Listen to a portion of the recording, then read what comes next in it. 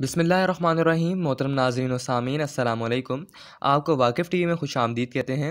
नाज़रीन, आज हमने आपके लिए एक दिलचस्प रिपोर्ट तैयार की है।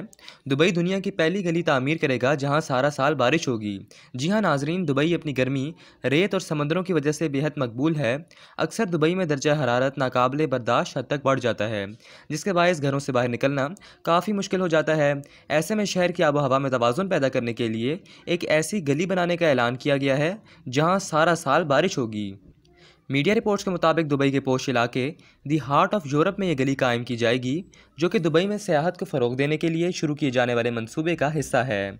दी हार्ट ऑफ यूरोप का प्रोजेक्ट दुबई के साहिल से चंद किलोमीटर के फासले पर दी वर्ल्ड आइलैंड्स नाम की जजीरा नुमा जगह में होगा।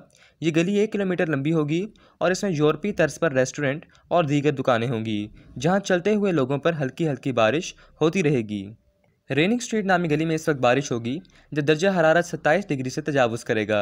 इस प्रोजेक्ट पर काम करने वाले क्लाइंट डीनेस ग्रुप ने अपने एक बयान में कहा कि रेनिंग स्ट्रीट सालों की तहकीक और तजर्बे के बाद बनाई जा रही है, जो कि तवक्को के मुताबिक इस साल के आखिर तक मुकम्मल हो जाएगी। मीडिया रिपोर्ट्स के मुताबिक इस तरह का प्रोजेक्ट अपनी नौइयत का पहला मंसूबा नहीं है, बल्कि ये ऑस्ट्रियन आर्किटेक्ट के काम से मुतासिर होकर शुरू किया जा रहा है। वो ऐसे शहरों का तस्वुर अमल में ला चुके हैं जहां टेक्नोलॉजी के ज़रिए आबो हवा पर काबू पाया जा सकता है। क्लाइंट डीनेस ग्रुप के मुताबिक जैसे ही दर्जा हरारत 27 डिग्री से तजावुज़ करेगा, गली में मौजूद इमारतों में से छुपे हुए पाइप्स के ज़रिए बारिश की सूरत में ठंडा पानी बरसने लगेगा।